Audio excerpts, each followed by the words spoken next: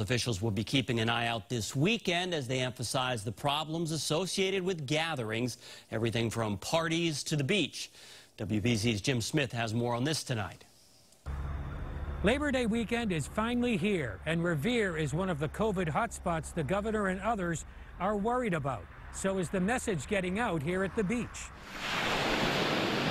A picture-perfect sunset at Revere Beach, almost enough to make you forget about the pandemic. But the signs are everywhere, warnings to take precautions. Many visitors are complying, and at dusk, it's easier to be socially distant.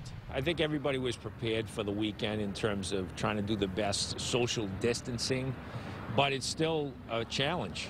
You know, the weather is perfect, but we need to stay vigilant and try to do exactly what we're being asked to do. Earlier Saturday, Revere Beach was much more crowded. Traffic signs, driving home safety advisories.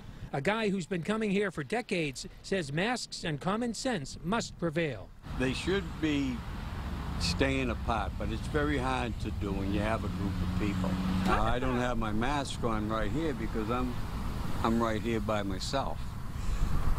I do have my mask in my pocket, so if I do take a walk, I'll put it on. Summer is fading now during a year unlike any other. It's hard to say when the old ways will come back, if ever. But like many, a visitor from New Jersey is still able to enjoy the day. I really feel safe here, and I feel like people really have the conscience to wear masks whenever, they're, have to standing within the 6 feet. In general, I feel really good and safe here. Summer's last holiday weekend isn't even half over yet, and the warnings will continue through Monday.